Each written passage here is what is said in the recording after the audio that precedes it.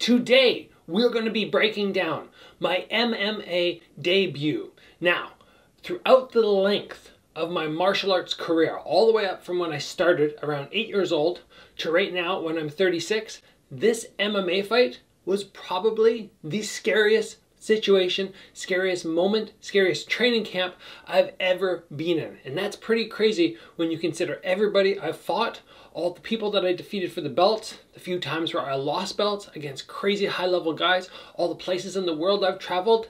This fight was the most scary, and that's why I want to break it down for you today.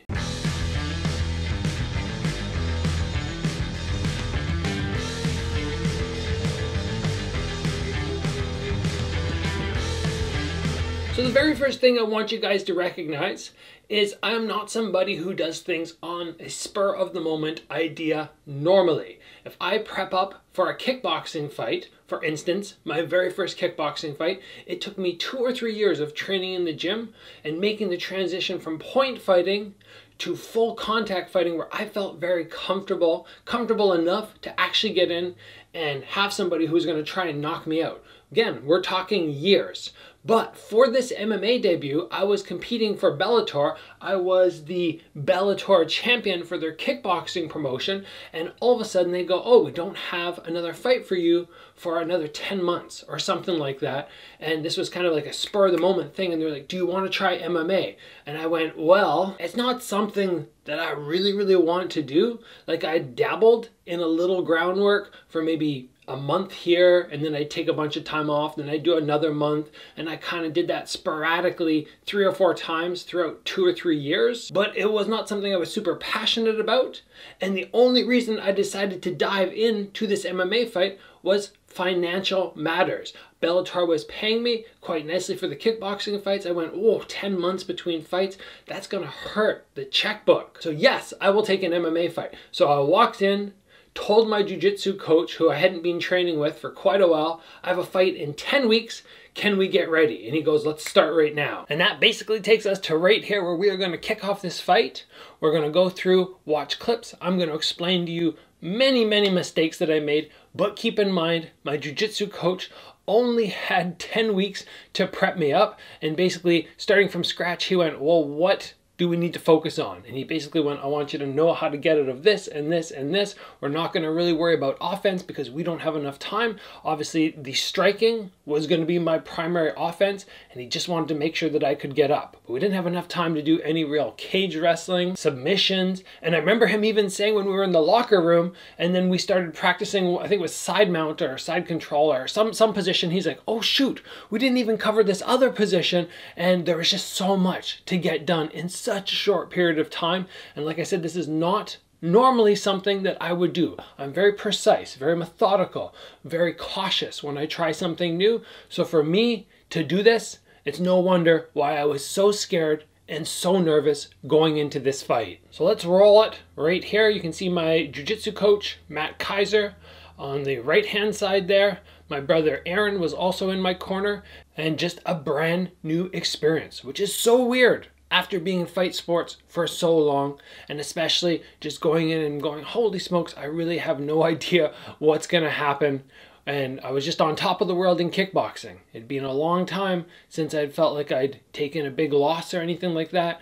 But going in here, just like a fish out of water, a little baby, right away, coming out for the calf kick. He fires back. Once you put on these MMA gloves, everything changes in terms of striking. It's just wild how takedowns, little gloves can just affect everything. And this opponent is somebody who had, I can't even remember his record now. It was just a few fights. He had a long experience of martial arts, and his striking, as you can see, is quite nice. His height was one of the big factors where we went, whoa, this is odd. I believe he was something like 6'2", I mean, he has a substantial height over me, as you can see. And if you look at my style, obviously my hands are open. I'm protecting myself a little differently, not locking the hands right to the head, but I'm not changing my style up too much. And that's one of the difficulties with MMA for me. And that short period of time is I didn't have time to alter my striking style. So if I had somebody like right here, I'm pressuring, and he gets me down because I did not move forward, strike, strike, step back. Forward, forward, strike, strike, step back. You have to take those pauses. I did not do that. You can see from here, he's on top applying some shoulder pressure. This is the half guard, and I can't remember how much work we were doing in this. Right from here, I should be trying to make sure that he doesn't have an easy road to getting into the mount. I have my foot hooked under, trying to stop him. Should be trying to sneak onto my side, I think. I haven't been keeping up with my jiu-jitsu lately. Trying to get the bridge, give up my back because I didn't have a proper whizzer. And then from there I remember just he was getting my back. I went, I'm going to dive. This is one of the positions that we did a decent amount of work out of, back control. I felt very confident that if my back got taken, I would be able to escape. Probably in hindsight, a bad way to be confident because the back position is just one of the very dangerous ones. But yeah, overall, it was just something where I felt very confident because we did a lot of work there. And that was, I guess, my credit to my coach, Matt Kaiser, just going, yeah, this is somewhere we want you to be very strong. And from here, back on my feet. You can see I'm trying to utilize my head, but this is something I really struggled with, thinking of my head as an additional tool to control people. My coach really tried to force it into my head, and I had a lot of trouble because I just felt it was too mean. And there's a number of times where I did not utilize it correctly in my fights or training. One of the big things that I note in MMA is, like, I wanted to get takedowns because I wanted the experience, but I should have just been disconnecting. And I've made that mistake a number of times, just trying to overforce something when I should just be going disconnect, punch. That's what I'm good at. Why am I trying to wrestle and fight? Especially with a guy who's tall and lanky and just going to be very hard to throw down. Like right here, I should be trying to bury that head a little tighter to the chest. That's better. Control the chin with the top of your head. Push their head into an uncomfortable position. The fatigue is always such a massive factor in the arms for me. It was something which I did not realize I was going to experience just because I always have such fantastic arm conditioning for punching. But it's that pull and push and that just ultra fatigue that builds up by not snapping, but resisting. And it surprised me a lot how much it wore me down. From here, there's a little position there that we tried to work on for one of my couple takedowns that we practiced in the gym. But you can just tell, just a little frantic, not really as focused as I should be. And had we done more work sort of in this area, maybe I would have done better. But, you know, the only reason I'm sitting here is because I feel quite confident in the clinch. So for me here, it's not that different than throwing, you know, knees and elbows and all those sort of things, but I'm still making mistakes. Like right there, shouldn't let him get me into a guillotine that easy. I should be able to pull that leg out and flip to side control and get my head into that nice safe position. But, you know, I've learned so much since then. Like I said, I haven't even been keeping up on my jiu-jitsu for the most part, but I learned so much just because throughout the years of watching MMA now, having a little bit more understanding of what's happening, it just helped me improve so much. We talked about the arm fatigue. Here you can see me just toss my arms, just going, why are they so heavy? I've only gone 5 minutes. Like I can normally go 15 minutes in a title fight and not have my arms that fatigued. Just different experience, something new. And before we move on to round 2, I want to take a moment and thank the sponsor of this episode, By Optimizers, who have been playing an integral part in the training camp which I'm in right now. The big thing that I'm noticing with this magnesium supplement is my sleep is more on point. And with my sleep being more on point, I'm going to be able to train harder in the morning. In addition, and this is the big thing that I'm noticing, like the main factor now that I've picked up training for the last 3 weeks, I'm recovering so much faster than I feel like I used to. I used to have Sundays off, and then on Monday, I'd be like, oh my gosh, I need a couple more days. But guess what? It's Monday today for me. It's the first day of training camp, and my body's feeling fresh. It's feeling strong, and I don't have that same overall lactic acid fatigue where I'm just going, oh, I can't train another moment without my body just feeling like it wants to give out. Believe me guys, if you have not tried this yet, because I know so many people want little hacks into how to perform better, how to recover faster, how to sleep better, this is the supplement for you. And if you know anything about this channel, you know anything about me, you know I will not recommend anything to you I do not truly believe in. I am taking 4 of these per day right now, 2 for breakfast and 2 before bed, and I'm going to do it the whole training camp, and I do believe it's going to give me that extra little edge. If that's something that you want, head over to magnesiumbreakthrough.com/Gabriel, use the promo code Gabriel10 to get 10% off and just up your overall performance in life. And now guys, let's move back into the MMA debut. So here we go into round number 2.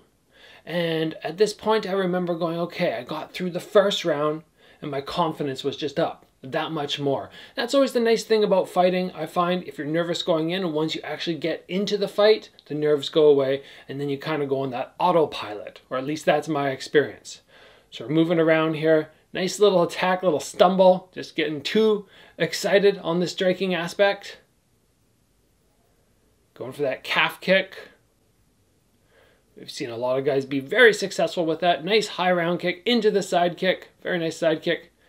I stepped back on that one, but he still managed to give me a good side kick. I always find it funny when you land something on somebody and then they try and land the same thing back. It's going to be very hard, in my opinion, to land a successful damaging technique when you're replicating what somebody else just did. Nice uppercut cross there. One of the big mistakes that I see as I watch myself striking right now is my stance is fairly high, but most importantly, when I finish my punch, I don't take the step back. I stay in that range where if somebody wanted to shoot on me, they would be very successful. And this guy was not somebody who shot in a lot. He was more of a striker, I believe. Obviously better on the ground than me, but more of a striker overall. So good matchup, because if I look at this right now, I go, man, anybody with a good takedown would have shot in on me very easy. And nice cross there to the head. Remember at this point, I didn't even know how to get my bicep in and jam somebody, cross-face them when they shot in. It was in the further MMA training where I learned that. Like I said, 10 weeks. It's not a long time when you're trying to get in shape, focus on your striking, do everything you're really good at, but then also learn so many other things that are brand new to you. From here, we're going to see me just start to build my comfort level in the striking. Again, making many mistakes in terms of where my body positioning is and where the shots might come and how easy it would be for somebody to get me down. But my striking starts to get a little bit more comfortable. Nice little check from him there. It's because I didn't set up the low kick. Then you see me follow up with a jab, jab into the low kick. So much easier to land low kicks when you just do something with your hands before. Nice front kick to the face there. Jolted his head back. He tries for the same thing, like we already said, trying to repeat what somebody just landed on you. Often does not work. That front kick to the face is something which could have been very damaging if I'd just gone up a little bit more, a little more follow through, similar to what Chandler just landed on Ferguson, although maybe just a little bit technically prettier. But, you know, Chandler's was much more devastating in terms of the knockout, so it doesn't really matter how nice it was. Just slowing the pace down here just a little bit. When I do let my hands go now, I'm putting a little bit more power into them. They're a little bit scarier, just like that. Slipping over top. Good body shot there. That one hurt him. On the attack right here, terrible positioning. If he wanted to take me down, it would be so difficult. I go for a little sprawl there. From here, I should have spun around much faster. Very, very slow on my transition. We did a lot of work controlling people from the back. At this point, I didn't really know what to do, so I just let him get up. Fire to the inside low. Signature move for me. Scissor knee, which landed right to his head. And there is my MMA debut with the victory. Let's take a look at a couple highlights here. Head kick, which he blocked nicely into the body shot. A little too much attack still. Big body punch there, no setup. I love this one. Just step in and fire. People don't expect it and they go to block high and that body's usually open. This was the one that really hurt him. A couple nice little touches there. Right now I should already be trying to deal with that sprawl. Inside low. And then from there, going, oh, I'm not finding anything, into the scissor knee. clipped him right in, I think, just below the eye, and he just goes down.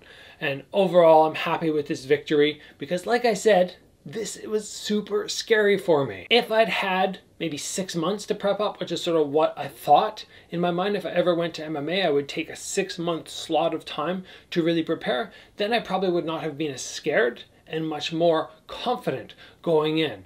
But not having the time to do all that, it was just pile everything in as much as we can, focus on getting in shape, and focus on that offense, which is a strength of mine in terms of striking, and then from there sort of put the jiu-jitsu on the back end. In terms of striking, what did I learn when we're talking about normally fighting in 10-ounce gloves and then going down to 4-ounce? The big thing that I did not focus on at all in this was focusing on the head movement and a lot of footwork. When somebody attacks, just take the step back. I didn't do that, and it's not something that I do with boxing gloves on. I just stand my ground and I work on a nice solid sort of shell. But with the MMA gloves, I wish I would have worked just a little step back, a little push, just create some distance. Why not? And then if somebody jumps on you, instead of staying here and trying to use the 4-ounce gloves to shell, just get the head off the center line and then push back. And this is why we see so many MMA fighters prioritize movement over defense with the hands. It's just a much safer, more effective way to stay safe with those smaller gloves. So I hope everybody enjoyed this breakdown of my MMA debut. Was it one of my best fights? No. Was I proud of it? Yes, mostly because of the anxiety and the fear I had going into it, which I already talked to you about. Will you guys see me in another MMA fight in the future? Unfortunately, probably not. I did not love it.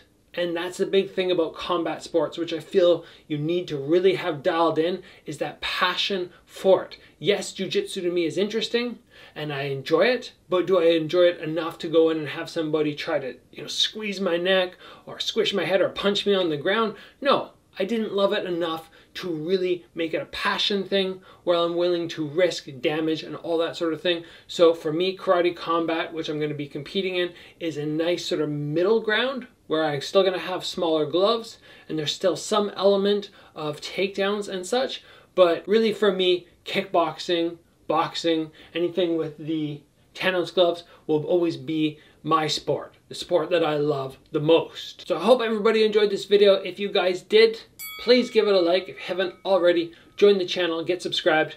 Make sure you head over to magnesiumbreakthrough.com/Gabriel. Make sure you use the promo code Gabriel10 to get 10% off this product, which I absolutely love and seems to be making a world of difference right now in my training camp. I'm not having the same fatigue, which I normally do. And I'm so grateful to Bioptimizers for that. Guys, as always, train hard, and I'll see you back here soon for another video.